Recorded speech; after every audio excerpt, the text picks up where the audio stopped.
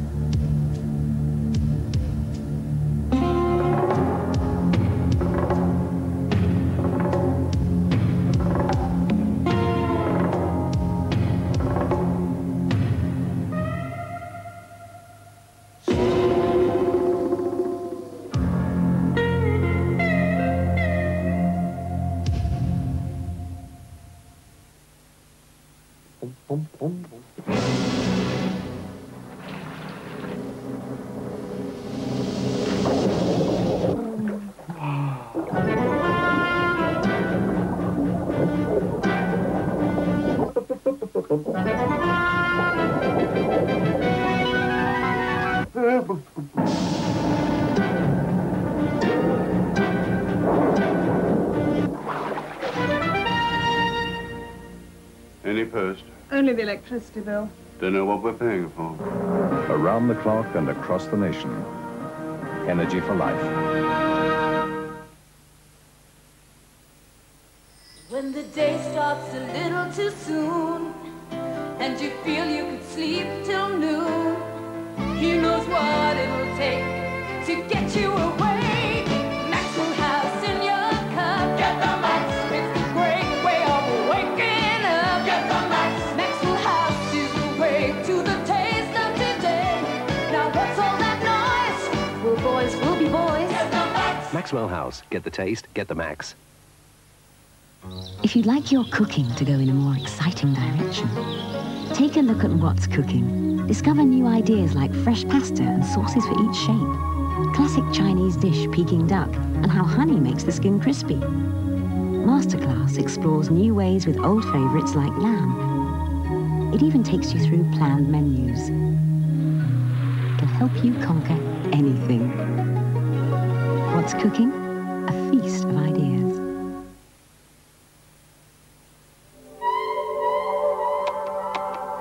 To go the same distance as one set of Duracell, you'd expect to have to replace ordinary SP batteries. But how many times? Twice? 3 times? In fact, in this continuous test, Duracell outlasts ordinary batteries over 5 times. Duracell lasts even longer than you thought.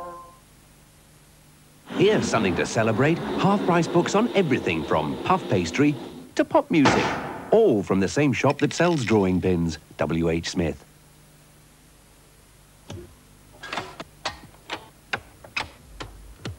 The Comet sale is now on. You know where to come.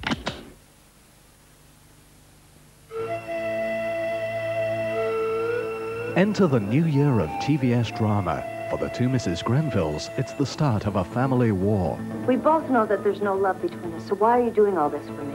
Because you are now my daughter-in-law. I'm a social climber. Is that what you think? Yes. It's a war of wits and nerves for the new recruits in Wish Me Luck. You seem to get younger all the time. Time doesn't change the master of crime, Poirot. Fortunately for the human race, most of us have our own little policeman up here. And in every policeman, a scholar, Inspector Morse. Like Laos, on the road to Thebes. I don't suppose you remember much of your Greek, eh, Morse? Where Oedipus killed his father. Inspector Morse, starting a new season of drama next Wednesday on TVS. And a very good evening to you. This is TVS. In 20 minutes, Wednesday's movie premiere is Top Secret after TVS News. But now at 10 o'clock, the World News with Sandy Gall.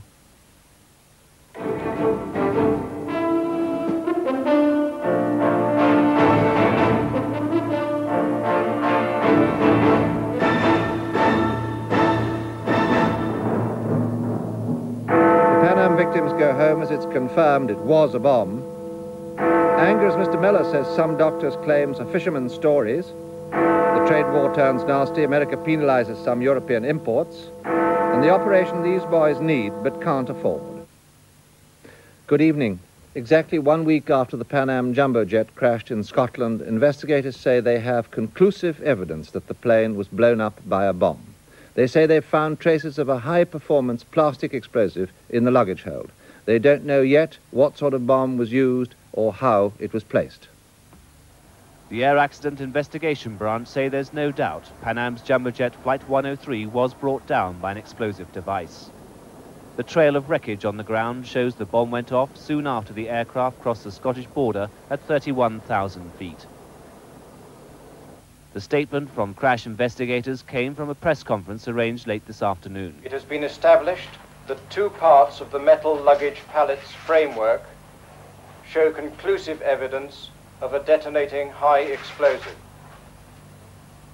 The explosive's residues recovered from the debris have been positively identified and are consistent with the use of a high-performance plastic explosive. From what you've heard, you'll understand that this operation has developed into a criminal inquiry of international dimensions. Inquiries are ongoing throughout the world.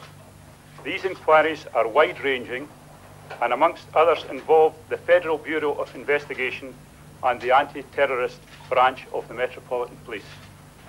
They are still removing major parts of the wreckage embedded throughout the town. Here, one of the jumbo's engines, logging where each part fell. And they are still clearing out the back gardens of the town, the houses shattered by the aircraft falling out of the sky. There's now some doubt over whether ordinary household insurance will cover damage due to a terrorist bomb, but there's no doubt about the anger of the American relatives here after hearing the news about the bomb tonight. I would prefer that we took military action and, as they say in the movies these days, terminate with extreme prejudice. The people of Lockerbie also felt anger. Oh, I think it's dreadful, the whole thing. There hasn't been a Christmas in Lockerbie and nobody wants to talk about it. I don't want to talk about it. I was right underneath it when it went over, you know? The crash teams left under police escort tonight to continue their investigations. David Chater, News at 10 in Lockerbie. The clues to the cause of the crash didn't come from the most easily accessible pieces of wreckage, such as the tail and the aircraft's nose. Separated from the rest of the plane, the nose showed no signs of being blown off by a bomb or of breaking away because of structural failure. Only when smaller wreckage from the baggage holds was examined did it become clear there had been a bomb. Scientists found traces of explosive residue on some of the remains, but they've not yet identified which of the two luggage holds contained the bomb. Experts say an explosion in either hold could have destroyed the plane. But the most vulnerable area was in the nose, the hold close to the main electronics bay. An explosion next to the avionics would have caused the instant power failure which was shown on the flight recorders. The conclusion of the accident investigators has removed one worry from the world's airlines, concerned that their fleets of jumbo jets might be suffering from a previously unknown structural problem. Now the investigation will intensify into whether inadequate airport security at Frankfurt, where the flight began, or at Heathrow, failed to stop the terrorists, and whether it needs to be strengthened. It's absolutely vital that it's established how this explosive got on board. More could always be done at civilian airports to improve security. It just depends on how much security civilian passengers are prepared to undergo, because security costs money, and it costs time, and it costs convenience. To ensure the instant destruction of the airliner, the terrorists would have wanted their bomb in the forward cargo hold. To achieve that for certain, they'd have needed help on the ground. Police are investigating whether they could have had an accomplice amongst baggage handlers or catering staff. As the first 5 bodies from Pan Am 103 arrived in New York today, attention was focused on who was responsible for the disaster. Republican leaders on Capitol Hill demanded a massive investigation and reprisals against any country found to have helped those who did it.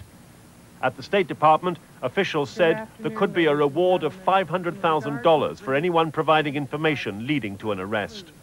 We are determined to get to the bottom of this and to find out who did it using all available U.S. resources. But FBI Director William Sessions cautioned that catching the culprits, terrorists or criminals would not be easy. I have to be optimistic, but it's a gigantic problem that all of us would understand. 3 groups have claimed responsibility. The only one named so far is the pro-Iranian Guardians of the Islamic Revolution. The State Department say the bomb warning they received in Helsinki was a hoax, although some victims' families are suing the US government and Pan Am. But legal experts say proving willful negligence may be impossible.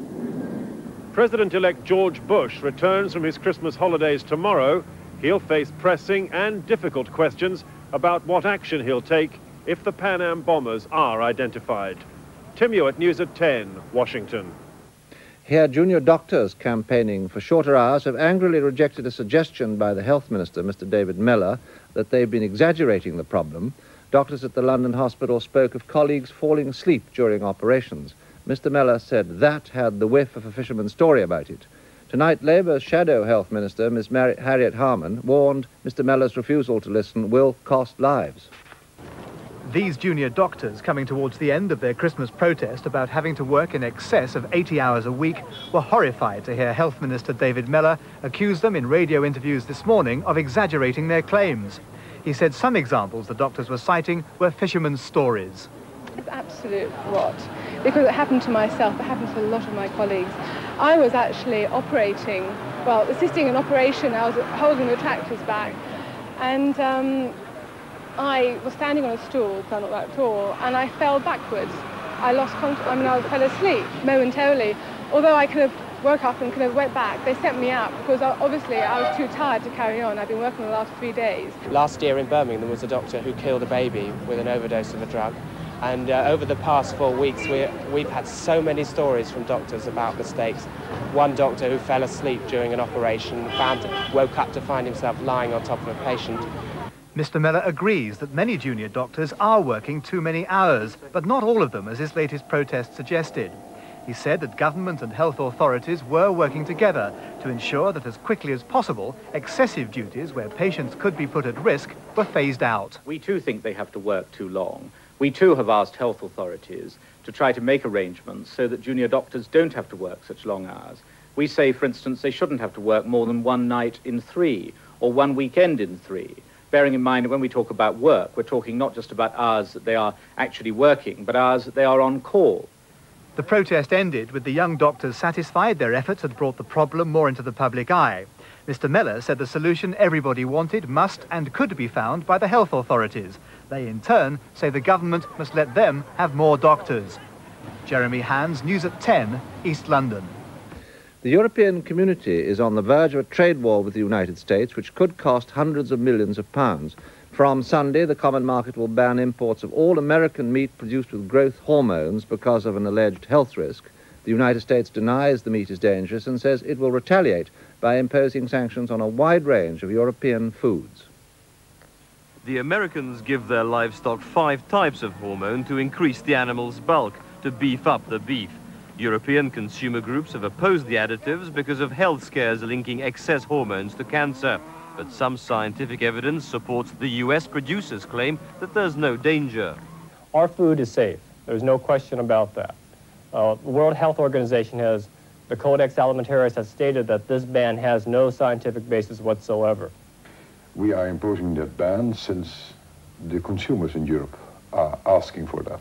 Since a number of years, there has been pressure in the community from the consumers, also from the European Parliament, asking the authorities to guarantee that the meat which they get offered is free of hormones. In retaliation, the Americans are slapping a 100% import tax on a range of EEC products. Italian and German goods will be hit hardest, with British foods hardly affected. Officially, the United States is trying to play down the affair. Please let me say, it's not a trade war. It is a dispute. But we will do $166 billion worth of business in two-way trade, goods and services, between the United States and the community. And that's a very large amount. What we're talking about here is a relatively very small amount of meat. But there are fears of a growing tit-for-tat trade war. The common market's already said it'll counter-retaliate, and the following step might be a US ban on all EEC meat, and that's £200 million worth of business. Parents of children born with a rare ear disorder are appealing for help from the health service. 1 in 10,000 children has Treacher-Collins syndrome. An operation costing £2,000 is available, but not on the NHS. Luke and Simon Moore, perfectly ordinary, lively little boys, apart from the disorder which caused them to be born with malformed facial bones, no ears, and therefore deafness. Though with the inner ear still intact, they can hear something through bone conduction hearing aids attached to headbands. And like brothers everywhere, they argue.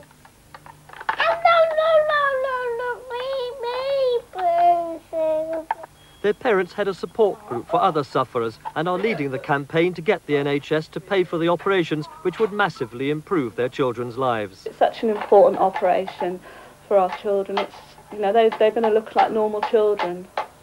What hope have you of winning this campaign? We're very hopeful because it's going to mean a life, the difference between a life of misery or normality for the boys. The National Deaf Children's Society paid for Keith Gilbert's operation. After years of headbands and embarrassingly unstable stick-on ears, he now sports lifelike silicone ears, and his hearing aid has been permanently implanted into the inner ear bone. Well, they look like the real thing. They feel like it, apart from it's a bit hard. They stay on. Keith's mother, Penny, suffers from the disorder too. She's now saving up to have the operation herself. Vernon Man News at 10, Berkshire. Soccer, 1 result, Barclays League, Division 4, Lincoln 3, Doncaster 1. Finally, a racehorse belonging to Prince Charles has failed a dope test. Devil's Elbow was tested after winning a race at Worcester 3 weeks ago. 3 banned substances were found, and feedstuffs from the trainer Nick Gaisley's stables are being analysed. That's it from us. Good night.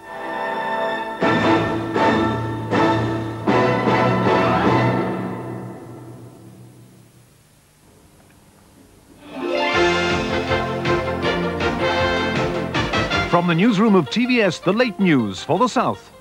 Good evening. A schoolboy scientist who received 6 life sentences after a bombing campaign has been found hanging in his prison cell at Portsmouth. 28-year-old Thomas Lascelles was discovered by officers at Kingston Prison today. He'd been jailed in 1978 after sending parcel bombs to supporters of legal abortion.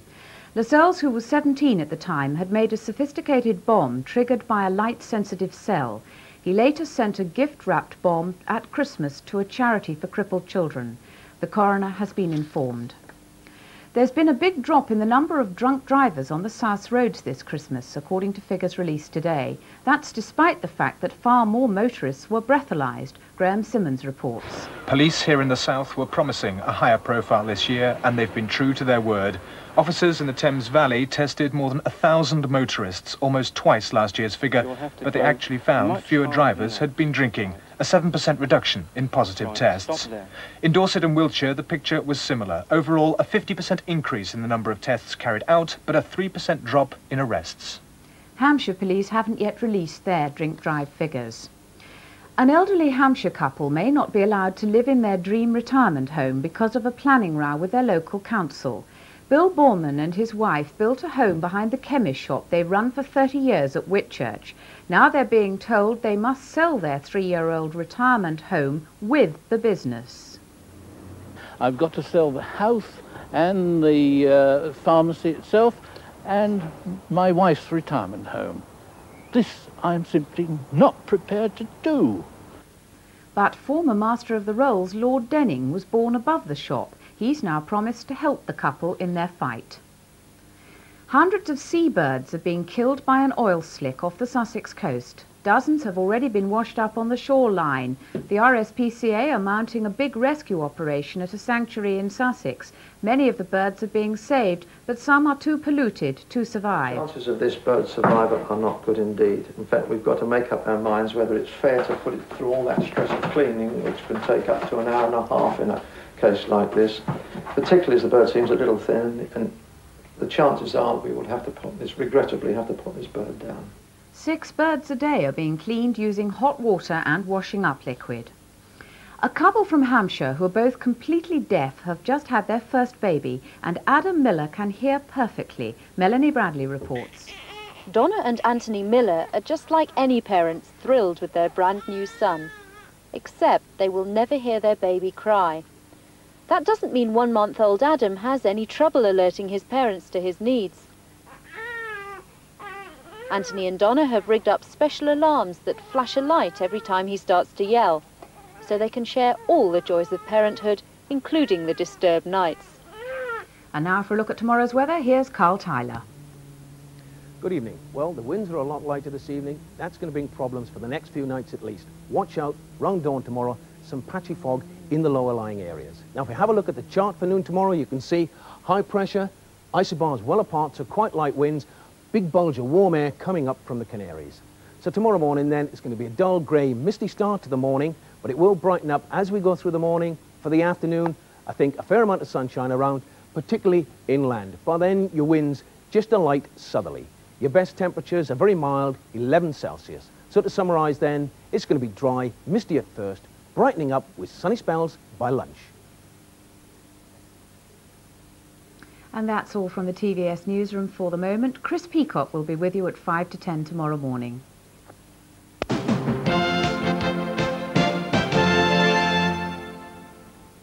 In a few moments on TVS, movie comedy in the spy spoof Top Secret. That's next. Do you wish you had the know-how to tackle imaginative cooking? Now PruLeaf brings you Confident Cooking, a step-by-step guide that grows with your confidence.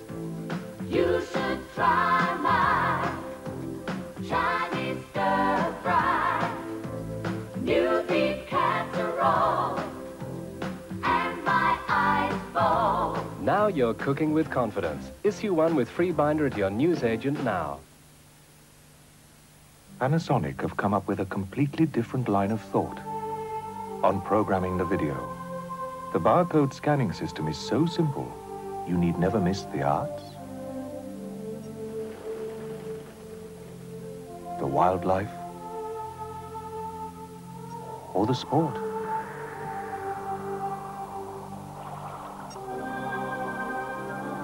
It's almost impossible to go wrong, so there's never been an easier way to get a beautiful picture. Video recorders with digital programming from Panasonic. The state of the art. Here, she say £15 booking at Lum Polly. Get away. This lot went to Lum Polly and got £60 off their holiday. Get away.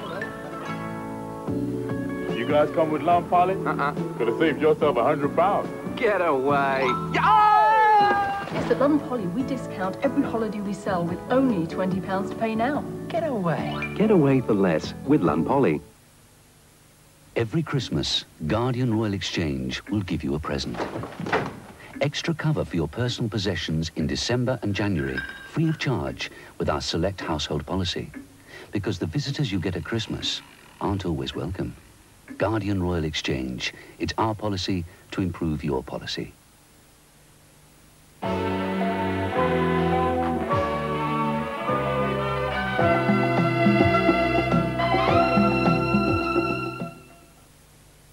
You've got the pattern, you've got the fabric, but have you got the know-how? Week by week, Successful Sewing will show you how to make clothes that really fit and really look good on you. Whether you want step-by-step instructions or free paper patterns, a whole library of basic sewing techniques, or new ideas for dressing your children and brightening your home, Successful Sewing will give you all the know-how you'll ever need. Part 1 of Successful Sewing is on sale now. The most spectacular event of the season is back again. It's the stunning Holiday on Ice show, a sparkling new performance of breathtaking skill and magic. This singing and dancing extravaganza's at the Brighton Centre from the 4th of January to the 22nd, so don't miss it. Call the box office now on Brighton 202-881. The Sweet Shop Superstars are smashing through the competition with sweets, sweets, more sweets, and only 3-piece sweets. Thousands in stock, all available for immediate delivery at unbeatable prices. And that's guaranteed. We'll even collect your old sweet and give you, yes, give you £100 part exchange. And that's a promise. The Sweet Shop Superstars open 7 days a week and late till 8 Thursdays and Fridays. We lead, others follow. Super value, super choice at the Sweet Shop Superstore.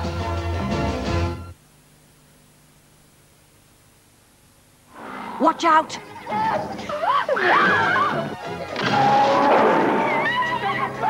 Tomorrow at 9 on TVS, Gremlins. One of Britain's most respected rock performers, Joan Armatrading, appears in concert on TVS at 12 o'clock as we begin Late Night Late.